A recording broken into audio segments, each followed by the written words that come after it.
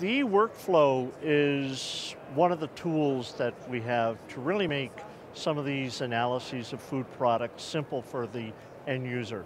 You no longer have to be a sophisticated chromatographer to work with the actual HPLC system.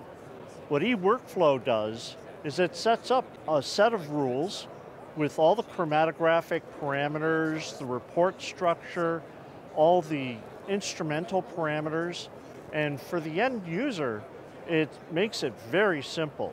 The end user basically just sets up the eWorkflow, tells the autosampler which file to start, how many samples, and the instrument is chosen, the chromatographic conditions are downloaded, column temperature, flow rate, all the detector parameters, and then the analysis takes place, and at the end it delivers the report on those applications. So that makes it very, very simple for the end user.